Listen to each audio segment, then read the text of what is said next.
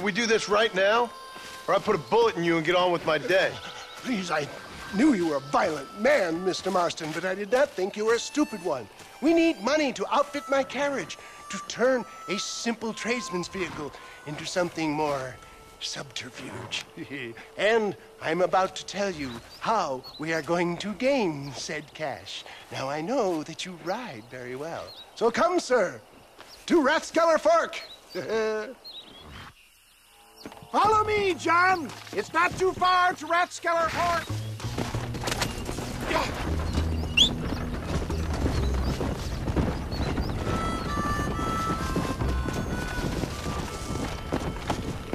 Come on.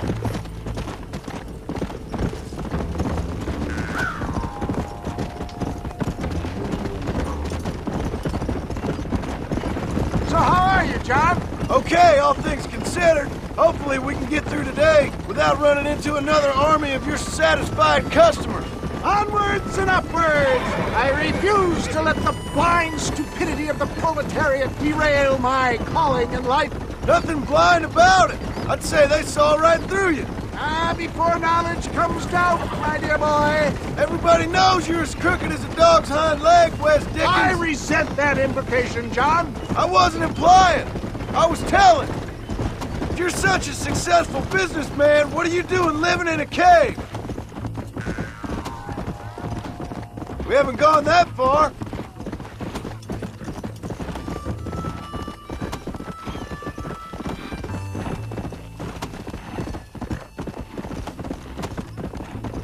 This partnership ends as soon as I have Bill Williamson. I appreciate your help, but I've just about had it with all your schemes. You need to realize what's at stake here. I know, John, I know. Just win this race and we'll be ready. I give you my word.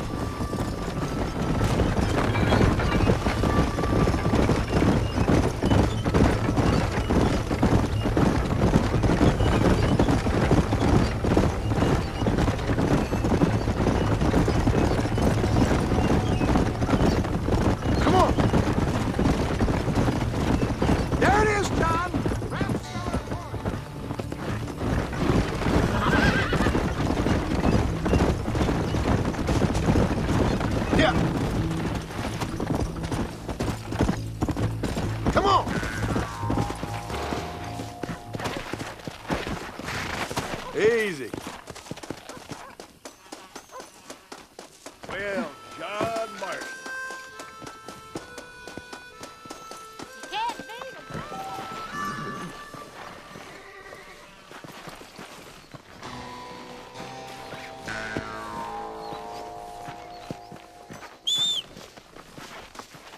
I was told they'd been serving beer. Let's go.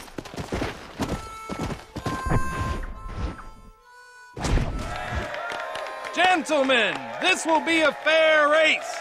No shooting, stabbing, cliff pushing, rock throwing, cactus grinding, neck lassoing, setting fires, or other acts that causes a rider to unfairly lose his weight, or bleed heavily, or black out. Get yourselves ready. Set. Go!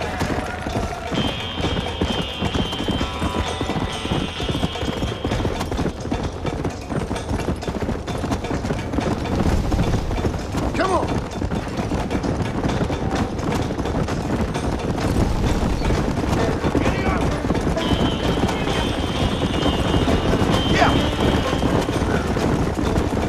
I'll show you how it's done! You're not all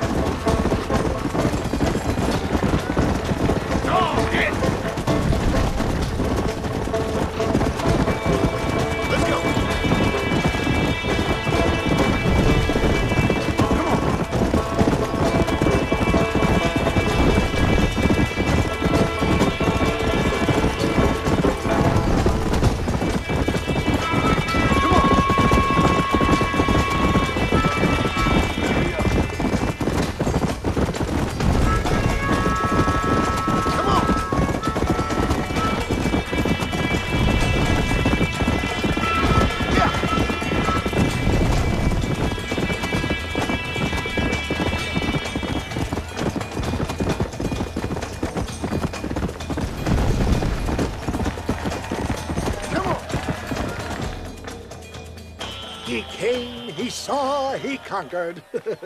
What a fantastic spectacle, John. Let's take a moment to bask in the glory of our victory. Have we got enough money now? All right. Yes, once Seth and Irish have furnished their side of the bargain, I think we should be ready. Quite a team we've assembled, don't you think?